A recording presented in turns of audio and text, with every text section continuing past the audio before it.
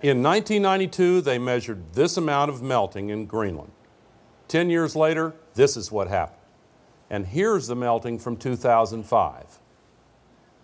Tony Blair's scientific advisor has said that because of what's happening in Greenland right now, the maps of the world will have to be redrawn.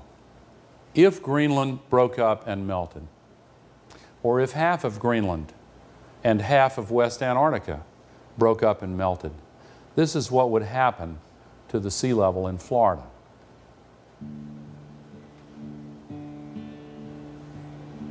This is what would happen to San Francisco Bay.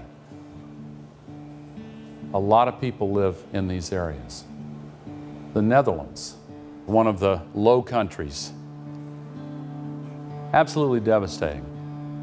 The area around Beijing that's home to tens of millions of people. Even worse, in the area around Shanghai, there are 40 million people. Worse still, Calcutta and to the east, Bangladesh, the area covered includes 60 million people. Think of the impact of a couple 100,000 refugees when they're displaced by an environmental event. And then imagine the impact of 100 million or more. Here's Manhattan. This is the World Trade Center memorial site.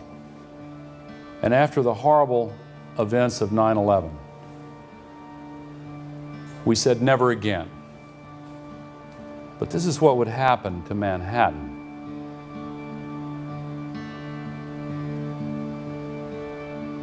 They can measure this precisely, just as the scientists could predict precisely how much water would breach the levees in New Orleans.